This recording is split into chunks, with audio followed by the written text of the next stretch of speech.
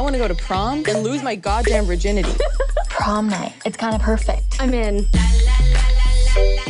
think it's so great to have it now because we've seen a bunch of movies that have been from the male perspective in terms of them losing their virginity or wanting to get laid. And this movie is straight from the female perspective.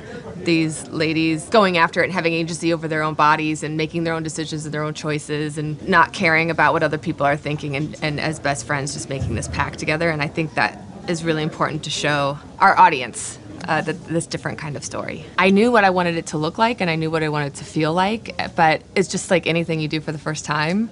Like losing your virginity. You're nervous and fearful and you're just hoping that it goes okay. And then I have to say, like, as soon as we started our first day of shooting, I felt like you were the first shot when you're alone in your bedroom. Yeah. And so it was a very simple shot. There wasn't even any dialogue. And I was like, oh, I got it. Okay, I can do this. It was like an easy... Yeah, it was an easy way in. Yeah, it was mostly playing and mostly getting alts, and the scenes were constantly changing. We had one scene that we shot in the kitchen with Lisa and Julie, and we shot it, and we didn't like how it was going, and we reshot it the next day. And so there was just a constant, like, I would just yell out jokes, and I had a little conductor stand where writers and myself and producers would like put up jokes on little pieces of paper, and I would sort of curate which ones I wanted to shout out to them. And, and there was just a lot, there was so much playing. And I would do something called a fun run, which is after we got what was on the page, but we just, you know, by the time we got to the fun run, we'd already done a lot of changes.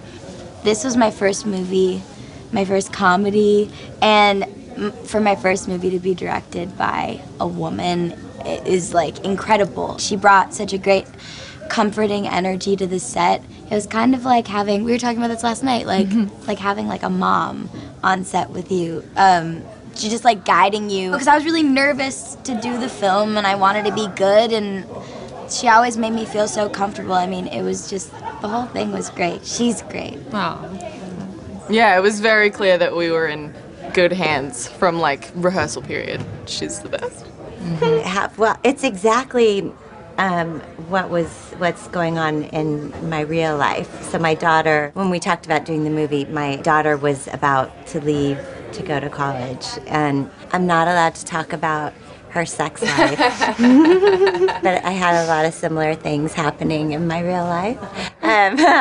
So watching it is like, it's just like what's happening, you know, now. The ending was really sweet. That made me cry because it felt like closing a chapter. Yeah. When we previewed the movie, every preview we did had a great response. But last night was insane. Like, that was the most amazing viewing experience I've ever been a part of. It was so cool. And once we knew that they were all laughing and really enjoying it, but we were just talking about how when they there was an applause break after the scene where Lisa leaves the hotel room. And I felt like I was in a dream. Like, I didn't think it was real. That was incredible. Yeah, like we were being pranked or something. Kayla's becoming a woman. You're gonna have to deal with that. Thanks, was looking for that.